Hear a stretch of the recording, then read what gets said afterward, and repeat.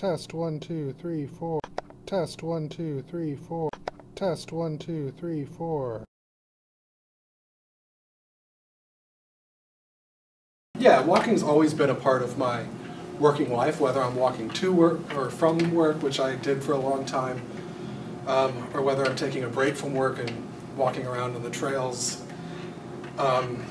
It's always been sort of a part of the process. By sort of like stepping away from the computer and sort of taking a little break, taking a little walk, I was able to sort of work through problems in a way that I couldn't when I was actually just staring at the problem. So like sometimes getting that distance helps.